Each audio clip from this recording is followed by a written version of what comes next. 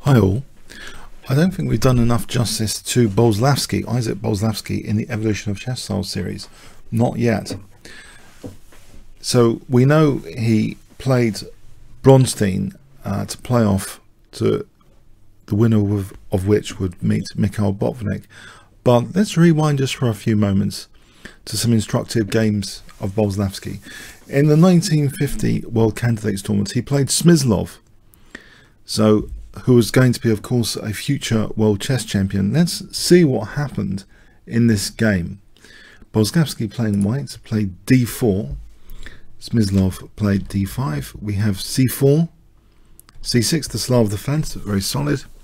Knight c3, knight f6, knight f3, not minding the pawn being taken here, but making provisions to try and stop black grabbing onto that, holding onto that with this move a4. So making it difficult for black to hold on to that pawn. Black takes the opportunity to strike at the center now with c5. We have e4, c takes d, and now queen takes d4, not frightened of a queen exchange. There's still pressure on the black position here. Black did take, knight takes d4, and possibly one of black's better moves, it seems, is e5 theoretically. But in this game, we see Smyslov playing e6. Now, if we just look at this position for a moment, there's actually two principal threats. Knight db5 and also e5. So for example, just to show you, like here, e5 is dangerous because then we can still come into that c7 square with knight d5. So that would be a dangerous continuation. So both e6 and e5 make some provision against e5, but maybe e5 is just a more aggressive thing to do here than e6. But e6 was played in this game, so why isn't this so good? Perhaps, well, knight db5 was played, so black is on the defensive here already. Knight a6, it looks awkward to defend c7 like that. Now white restores material equality. We have bishop c5. Now bishop f4, pointing at black's weak d6 square. Already it seems in this position white is doing very well out of the opening. He wouldn't be displeased by this opening position. But you might argue, well, surely isn't black solid enough? Cannot black just defend that square d6? Well, he does so with his king. White castles. But this is still awkward. This e5 is still imminent. That's why e5 from black earlier might have been better, because e5 threatens to dislodge this knight and give white some extra squares. And it's difficult to do something about it. Black plays bishop d7, just allowing e5 here.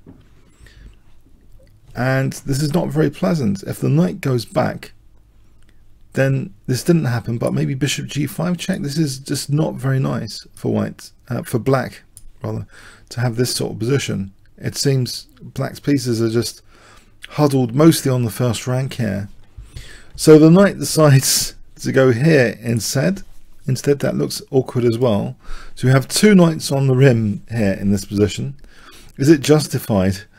Bishop, there's a very strong move here. What does the bishop want to do here? What would you do here with white? A positional decision here. If you have to assess the swings and roundabouts of this, the trade-offs, what would you play in this position? If I give you 5 seconds to pause the video starting from now. White play.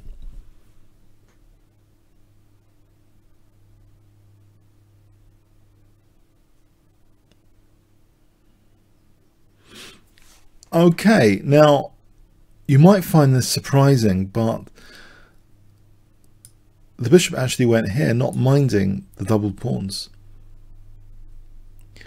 Another move, I mean, other moves might not be so great if the bishop moves here. Okay, white would be threatening g4, but maybe some provision can be made for the knight at some point, like g6 at some point. But yeah, this move bishop e3, what it does is try and undermine black's control of the dark squares. And Smyslov doesn't take this bishop immediately. It's a very difficult position. If he takes it, also, of course, this f-file, and you can see that f7 is going to be subject to scrutiny after knight d6. So for the moment, Smyslov plays rook hc8, so potentially threatening to win this bishop. That's addressed, hitting the knight, taking the bishop out of danger there, and just hitting this displaced knight. So we have both these knights still displaced on the rim. g6. We have knight e4 now, which seems to be an open invitation potentially for a rook to land on the 7th rank here. But if black doesn't take here, then a knight's going to land on d6. Or even worse, just check first. If the bishop retreated, check first, and then knight d6 looks extremely unpleasant. So we have bishop takes e3, and this f takes e3. Of course, the pawns look wretched, but look at the knights. Look at f7. A knight d6 is happening soon. And in fact, after rook c2, this attack on the bishop, guess what? What does white play in this position to respond to this apparent attack on the bishop? If I give you 5 seconds here.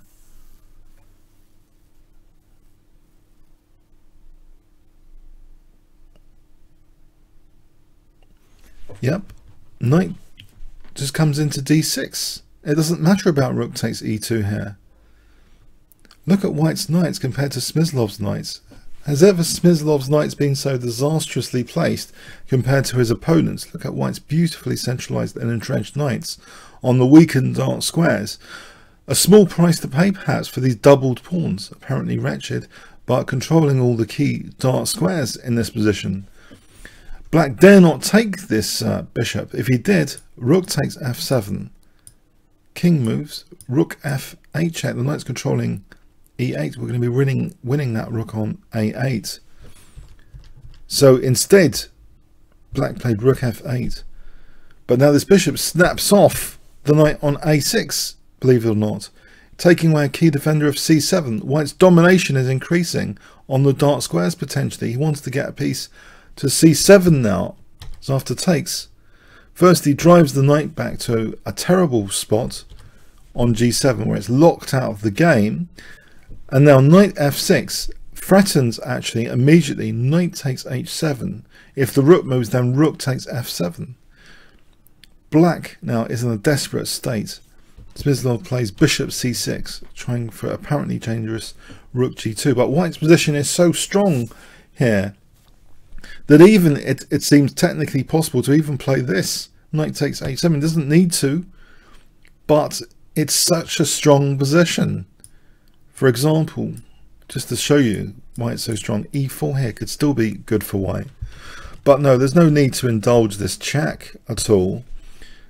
White plays a really super elegant move, which finishes the game. Can you see what white does?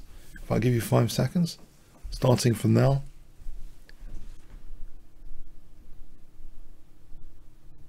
Okay, rook fc1, yeah, giving the king f1, making this check even more harmless. And black just resigns here. If he takes and the bishop goes back, this is just heading for a zugzwang position for black. This kind of position, what is black doing here? The knight's totally out of the game. Knight can never play knight e8, we just take it and then take on d7. Black's heading for a zugzwang. Has ever Smyslov been crushed so quickly? 22 moves. Now I have to say, Bolelasvsky is someone that really impressed me. Game 3 of a book called Most Instructive Games of Chess Ever Played by Chernev, which you can see on Amazon Preview for free. I'll give you the link in this video. But it's also video annotated on this channel. If you search for amazing chess game, Knight Outpost d5, or just basically kingscrusher Boleslavsky should find it. The Knight Outpost on d5, I recommend you check out. It seems Boleslavsky has a very good knowledge, intimate knowledge of how pawn structure can help the pieces. A very, very strong player between 1945 and 1950, and you know, obviously a world championship candidate. And if we think about it, in the 1950 candidates tournament, he was leading a full point ahead of David Bronstein and had 2 quick draws, letting Bronstein catch up. And they were great friends. And in fact, Boleslavsky's daughter married Bronstein later. I think they were very, very good friends. And Boleslavsky perhaps just didn't want the pressure. Jessica Fisher-Queen has opinionated on a recent video that perhaps, you know, he really simply didn't want to become world champion because there's a certain amount of stress and pressure. Back in those times, it wouldn't have been, in the USSR, it wouldn't have been as prestigious as you might think. It's a great responsibility, and maybe he just didn't want it. But this player is a great player. He has very beautiful, strategically instructive games. This is one of them, but I would recommend you check out the Night Outpost on D5, which I think should be part of, you know, the recommended video viewing for this Evolution of Style series. So Boleslavsky I'd like to touch on with a few other game examples before we move on to look at Bronstein against Botvinnik. So this is obviously an impressively short, concise game, and I hope you got something from this particular game. Comments or questions on YouTube. Thanks very much.